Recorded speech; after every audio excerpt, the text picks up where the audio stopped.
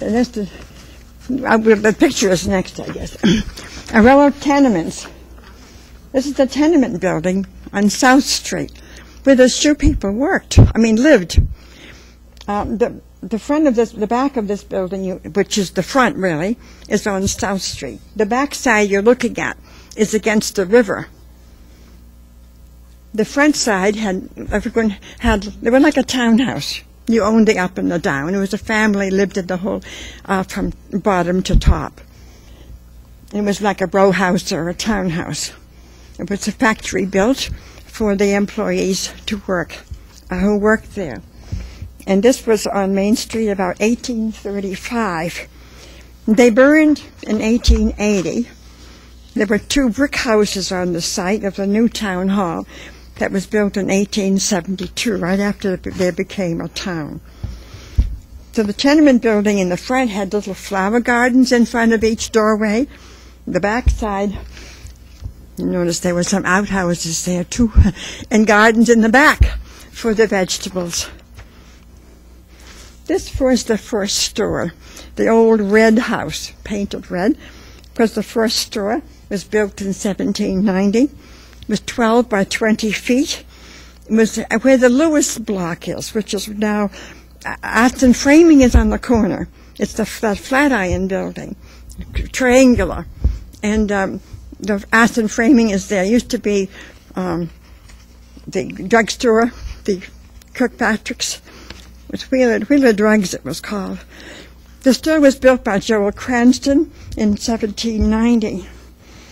And they were full of stories. It's about people, remember? So anyway, he was a partner with Francis Barnard.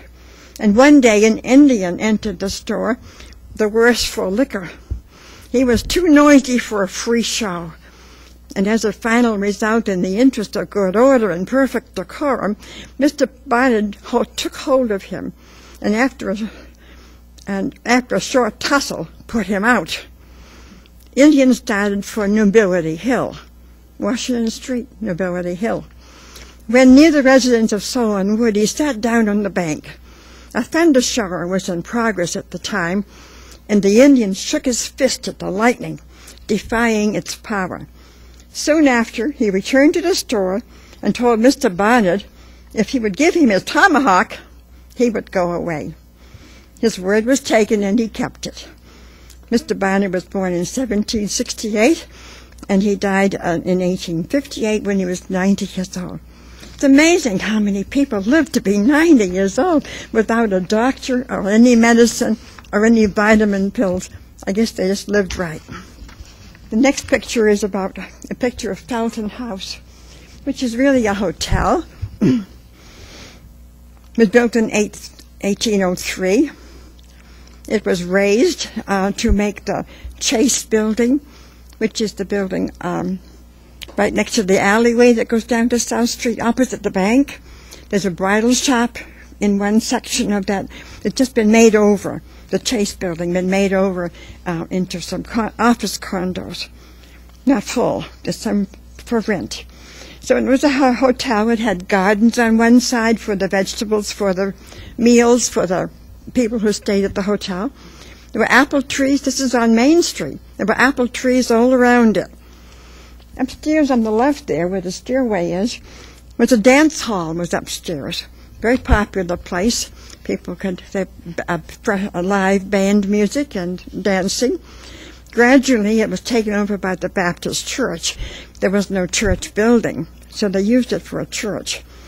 In 1820, the population was 100 people. So up that stairway on the end there, upstairs would be the hall where the Baptist church was in session. And the next one shows when they got more people and some money ahead, they built a church. The early Baptist church was right behind now the Unitarian church. It was on Church Street, just behind the Unitarian church, a little ways behind it. This was the first church in Hudson. And the minister was the next picture, was Reverend Wakefield, was the minister there from 1840 until 1865. He was here for 25 years. It was the only church in town.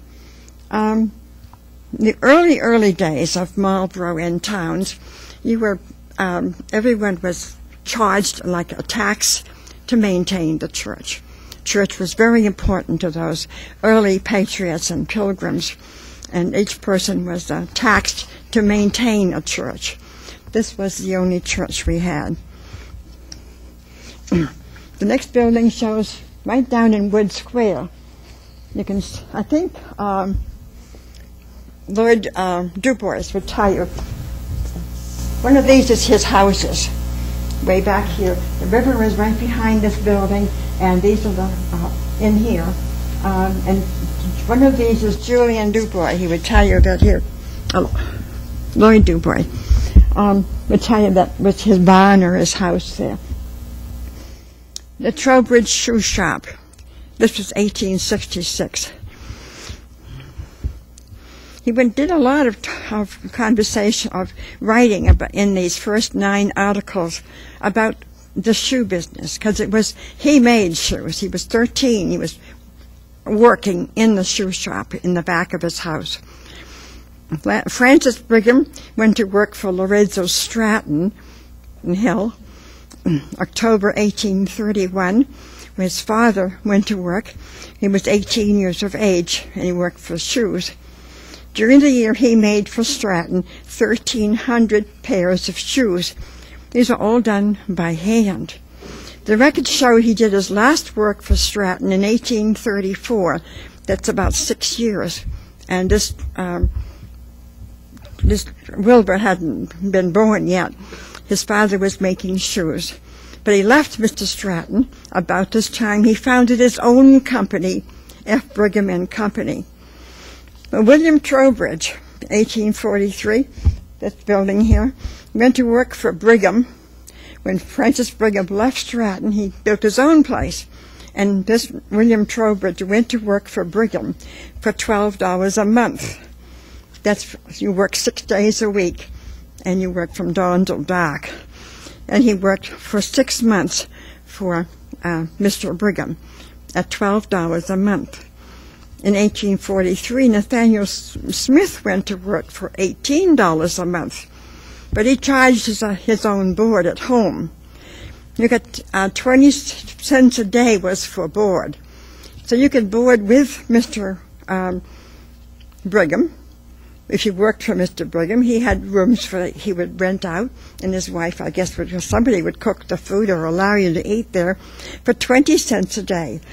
So it was $12 a month, or $18 if you board yourself out, if you had your own family.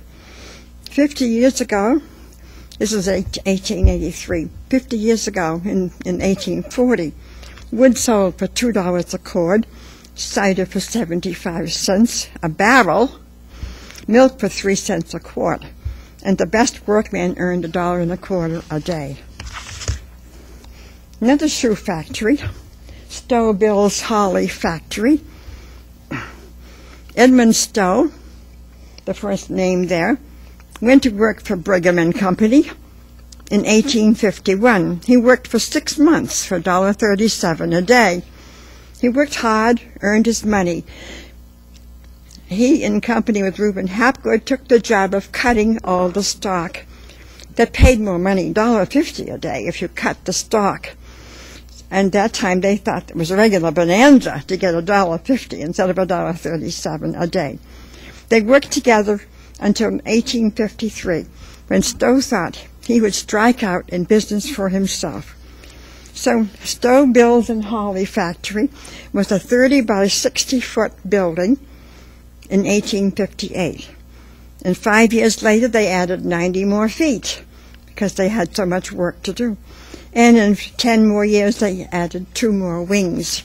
So it became a big company. It was the biggest company. How big? The next picture shows how big.